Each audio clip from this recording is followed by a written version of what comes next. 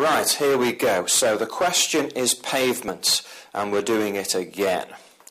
So the question is pavement. And we're doing it again, so we'll call it pavement continued. And what I'll do is I'll remind you of the introductory story as regards the subsidiary.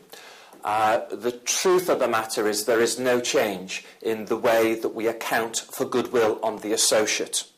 There is no change in associate goodwill. So for the purposes of this recording, I'm going to ignore the associate and just focus on the subsidiary. The subsidiary is S, isn't it? So we're going to be looking at the size of the subsidiary S at the point of acquisition and also at the year end, or if you prefer, the balance sheet date.